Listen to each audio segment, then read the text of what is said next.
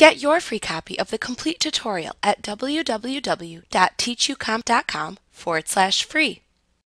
Acrobat lets you convert multiple files into PDF documents at the same time. To do this, click the Create PDF button in the Tools Center. Next, click the Multiple Files option at the left side of the Create a PDF from any format screen. The right side of the screen displays three options.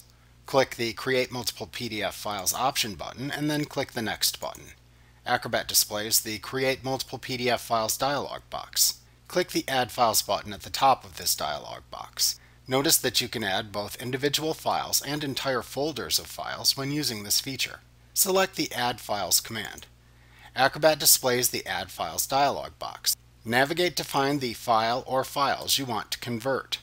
You can select more than one file by holding down the Control key on your keyboard while clicking to make selections. However, that will only work if the files are all located in the same folder on your computer. If you want to add multiple files from different folders, you will have to add them one at a time. Once you've made your selections, click the Open button. The Add Files dialog box closes and Acrobat adds your selected files to the Create Multiple PDF Files dialog box. To add more files, click the Add Files button once again. You can add more than one file type to the dialog box.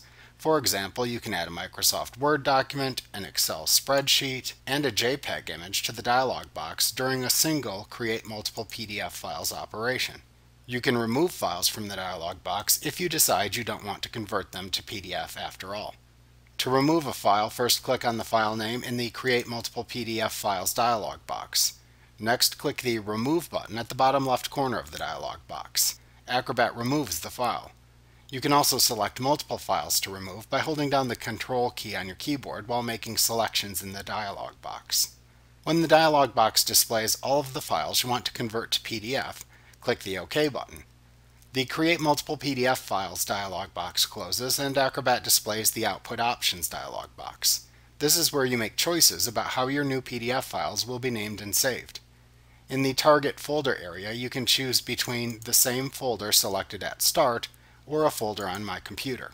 If you choose the same folder selected at Start, then the new PDFs are saved into the same folder from which you selected the original files. If you added files from several locations, each new PDF is saved in the folder from which you selected its original source file. If you choose the A Folder on My Computer choice, all of the new PDFs are saved into the same folder on your computer's hard drive.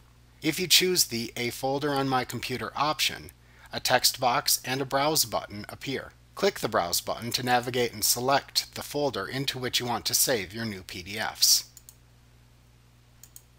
The file naming area of the Output Options dialog box is where you make decisions about how the new PDF files are named. If you choose the Keep Original File Names option, then the new PDFs have the same names as their source files except for the new PDF file extension. For example, if one of your new PDFs is created from an image named tiger.jpg, then the PDF is named tiger.pdf. If you choose the Add to Original File Names option, Acrobat lets you add more information to the existing file names. For example, if you typed the word presentation into the Insert Before text field, then all of your new PDFs will begin with the word presentation. In this example, a new PDF created from an image named tiger.jpg would be named presentationtiger.pdf. Adding this type of signifier to new PDFs isn't always necessary, but it can be helpful if you are converting a large number of documents that you want to be able to keep track of by name.